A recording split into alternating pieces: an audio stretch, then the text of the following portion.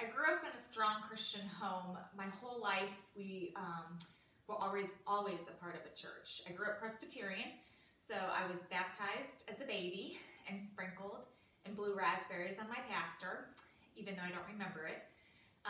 My parents always made a priority to go to church on Sundays. I was involved in sports, so I had a soccer game that I traveled for. We went to church first, and then we went to the soccer game. I had a friend spend the night. They were invited to come to church, or their parents had to pick them up before we went to church. My parents instilled in us the value of making church a priority. Obviously, going to church doesn't make you a Christian, but they set high standards that our family would be different and always make church a priority. My faith for me as a kid was my parents.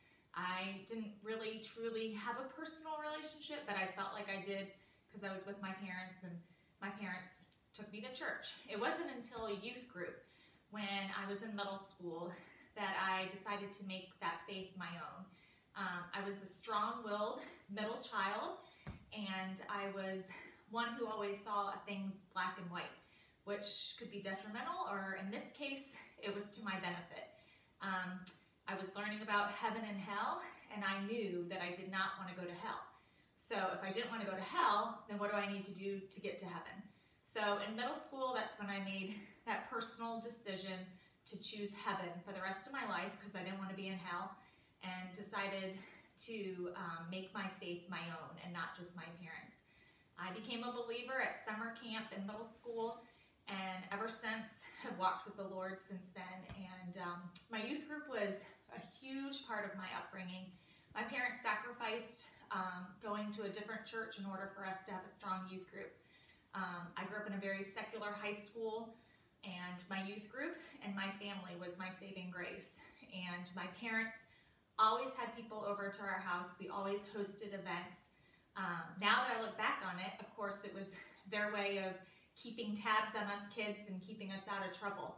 But it was just a fun thing to do, was hang out at the George's house growing up. And that just really provided me an outlet, so I didn't have to be in the party scene. I didn't have to travel with the wild kids. Being an athlete, I had the tendency to want to try things a little bit more than my siblings, but I always knew in the back of my mind that I didn't want to disappoint my parents, and I knew the Holy Spirit was always speaking to me to make the wise choice to stay on the straight and narrow. And I'm so forever grateful for that. It prevented a lot of heartache, and it prevented a lot of bad choices that I didn't make because my parents had instilled in us strong values and morals. I chose to go to a Christian university, Taylor, out in Indiana.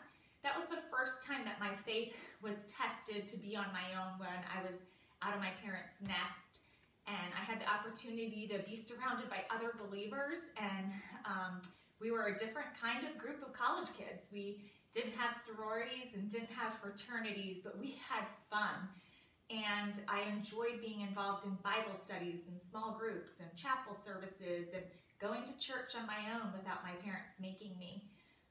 It was an opportunity for me to serve and to grow in my faith and do mission trips.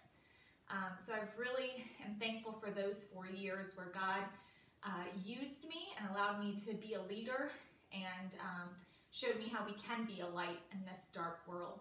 I'm thankful for my upbringing.